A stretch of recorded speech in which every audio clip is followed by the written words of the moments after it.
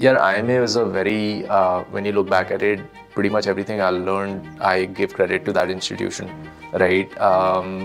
बहुत कुछ सीखने को मिला, more about life than the actual academic lessons, right? So more than finance 101 or microeconomics, I think you get to learn about teamwork, about stress management, and a lot about building relationships and networking, right? So the biggest takeaway from campus are the kind of friends I made.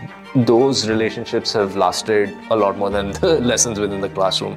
I mean, overall also it's a very intense, very, very intense. I guess across all the IIMs, it's one of the most intense and competitive places. Okay. So if you can get through the first year of IIMA, you can get through anything in life, and it's very true. Right? Amount of stress and competition that you go through there, the rest of your professional career is a cakewalk.